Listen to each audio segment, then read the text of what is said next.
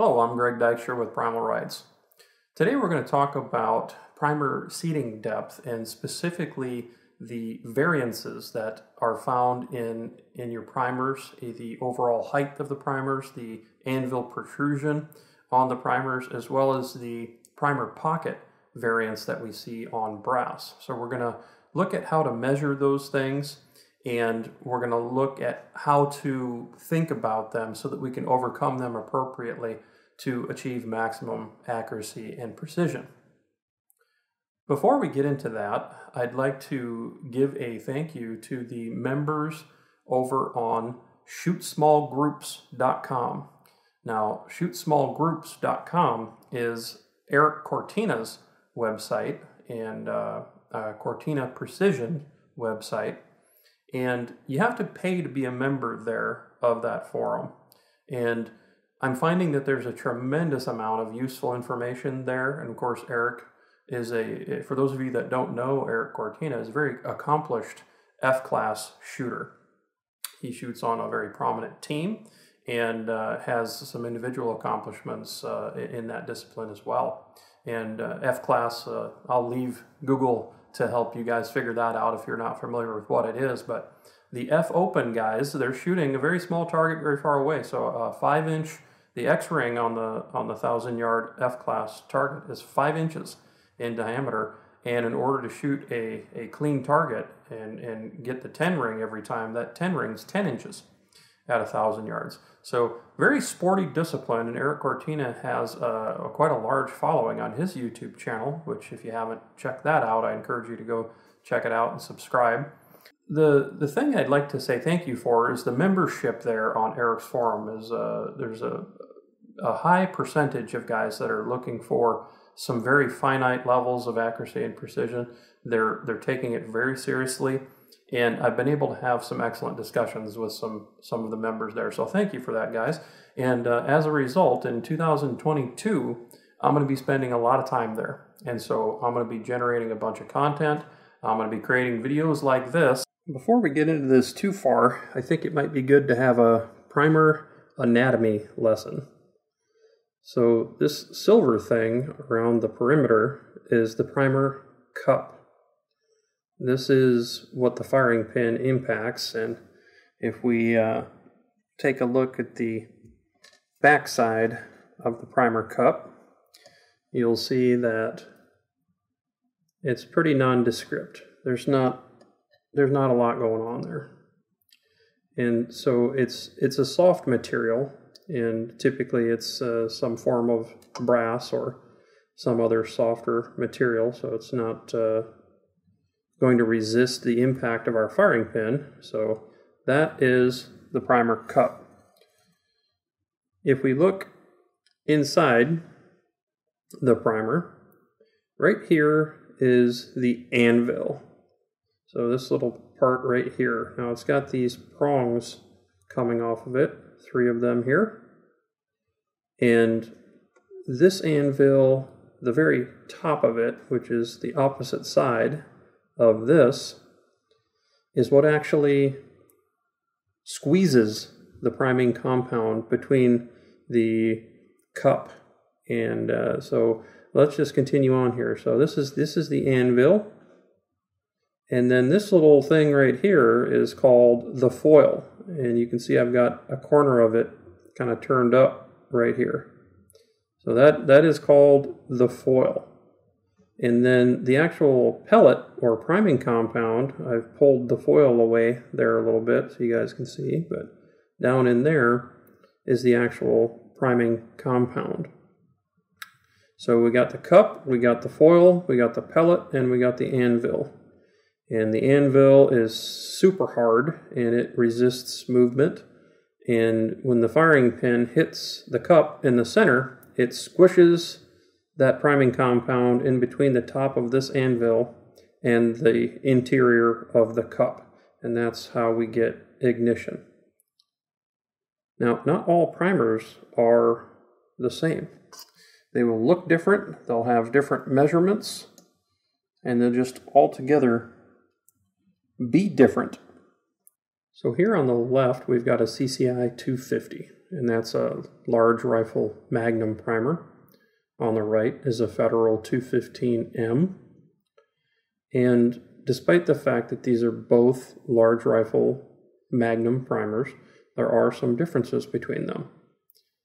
The CCI has a slightly different shaped anvil. There's some minor differences. If you look at the amount of contact that the CCI anvils will make up here on the prongs, we've got a little wider surface area here on the Federals, depending on how you look at this. The core components are the same. They still have an anvil, they still have a cup, and you can plainly see the foil there in the CCI primer. The Federal, however, I'm not sure if there's a foil under there or not, but they've got this kind of purple sealant and stuff on here instead. So it really is irrelevant. They both work exactly the same. And the primary things that you want to understand is that this anvil is going to stick up a different height than each other. So CCI primers, they tend to have the anvils stick up just a little bit more than the Federals. And in some cases, it's a lot more. And even in CCI's own product line, if you compare the BR series of primers to their standard, like a BR4, and compare that to a standard CCI 250, or excuse me, CCI 450, you might see that there's some differences there. So when I'm talking about anvil protrusion, what I'm talking about is how far those anvils stick up above the cup. And you can see here the anvils are decidedly above the cup, and you can also see that the CCI sticks up ever so slightly more. It's kind of difficult to see. These two are actually fairly close to each other, but the critical thing here is to understand that the anvils protrude from the cup, and they do so at differing amounts. And there's also some variation in the cup thickness also. So now that you understand what the parts of the primer are, it'll be easier to discuss the various dimensions that we're going to get into in the next part of the video. Here we have the digital primeware and the analog primeware, and I have the digital hooked up to this phone over here so we can see the display very easily. And we're going to measure 10 primers, and then we're going to measure 10 pieces of new brass. First, we'll just demonstrate that both of these are zeroed. So we've got zeroed, and that's a 1/10,000th indicator, so that is very zeroed. We've got the analog primeware, and we'll just use our collar here. And it looks like we're zeroed on the analog version as well. And we're using the number 3 collar because that's what's going to work with our 6.5 PRC cases that we're going to be testing here. But first we're going to measure some primers. So I'm just going to pull down on the stem here. You can use your caliper to get this measurement as well, but the primeware digital is so precise. I'm going to measure these and record them, and I'll speed the video up so I don't bore you guys with all this.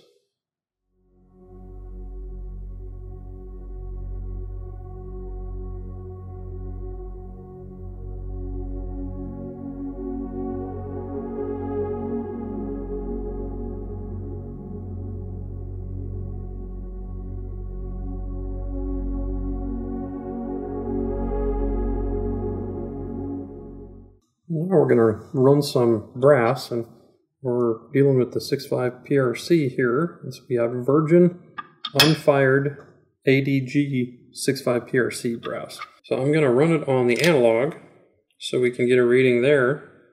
And then I'm going to run it on the digital just to show that the analog does indeed give accurate and precise measurements. So we'll start with case number 1 here, and I'm going to record these as I go and speed the video up just so you guys don't get punished with this.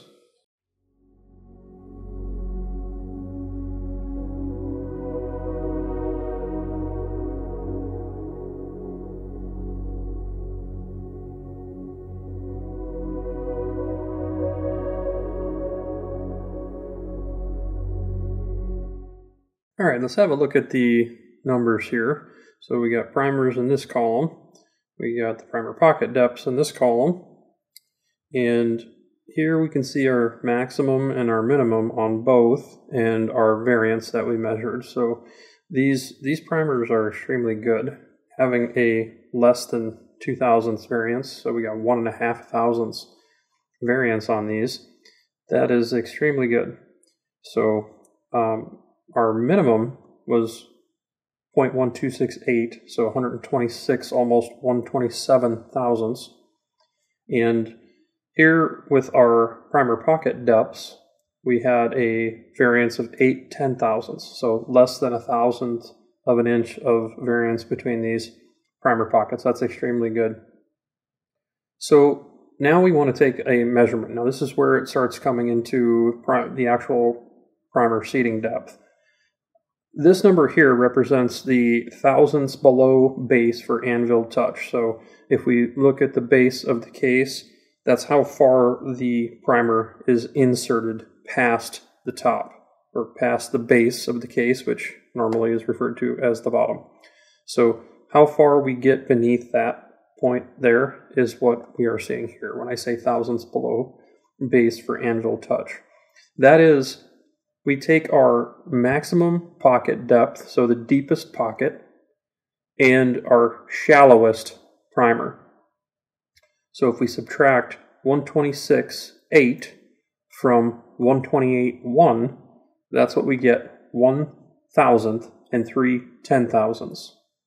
So if we seated little over 1,000ths beneath flush, that would ensure our shallowest primer, our shortest primer, was touching the bottom of our deepest pocket.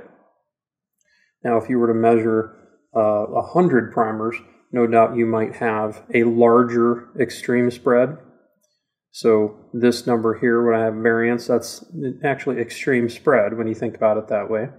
And if you measured 100 of them, you might have a larger one. But let's just say, for the sake of argument, this is how they all are. Well, that's an extremely good batch of primers. Because a bad lot number of primers, I've seen as big a spread as like 6 or 8 thousandths in variance of primer thickness. So by setting it up this way, we make sure that worst case scenario of our deepest pocket and shallowest primer is completely inserted and touching. So there you have it. That's as simple as it is to determine how to seat your primers when you have a variance in how thick the primers are or how deep the primer pockets are. And our CPS has enough force to overcome those anvil seats and do so reliably for hundreds of thousands of primers without damage to the tool. And so the thing that's happening is when we take the shallowest primer, the shortest primer, and we seat it like this into the deepest pocket, well, then you might ask, well, what about the shallow primer pockets? Or what about the shallow primer pockets with the thickest primers? Well, we are uniforming the primer thickness by standardizing to this depth. And that uniformity will almost always result in a precision or accuracy increase, as well as a reduction in your extreme spread and standard deviation on the chronograph. So by uniforming the thickness during primer seating, we can achieve the same distance from the front of the primer to the static powder column in the case, and the rear of the primer, and the distance between the rear of the primer and the firing pin in your rifle. So by standardizing this and uniforming this dimension, it's really a series of dimensions that we're uniforming all at the same time. That is a very good way to achieve the most consistent primer seating and ignition uniformity possible. Now, this doesn't mean that you shouldn't perform a primer seating depth test, because this does not guarantee that your rifle is actually going to be timed properly here and produce the best accuracy and precision here. But it will undoubtedly provide some very good standard deviation and extreme spread. And so that's a fun and very desirable thing to have. Now, performing a primer seating depth test will uncover more. So while you can maintain the uniformity, the primer seating depth test fired with your specific lot number of primers and brass and the rest of your reloading components and your specific rifle system, that will reveal the absolute best place to seat your primer. But if you do not have time or the facilities or the inclination to test that way, well, this is a pretty good way that you can get there on your own without having to shoot the test. It won't get you necessarily to the same place, but it will certainly get you on the road to it. It's important to keep in mind that this is just where anvils touch. Now, you wouldn't want to necessarily set right where the anvils touch, even though we've taken the measurements. We know the shortest primer and the deepest pocket, and if we have contact there, then in theory, it should be contact across the entire lot number of components.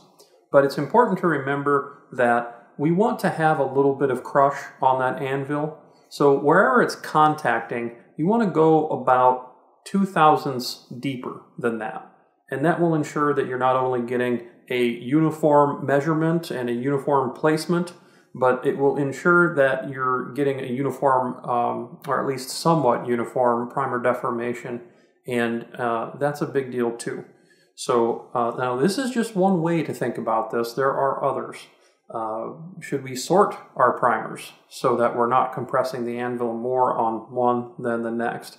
Should we sort our brass by primer pocket depth? And this is those different ways of thinking about this are going to be the subject of a future video. Also, make sure you go and subscribe to this channel. Make sure you click the notification icon and turn on those notifications so you don't miss future content. We'll see you next time.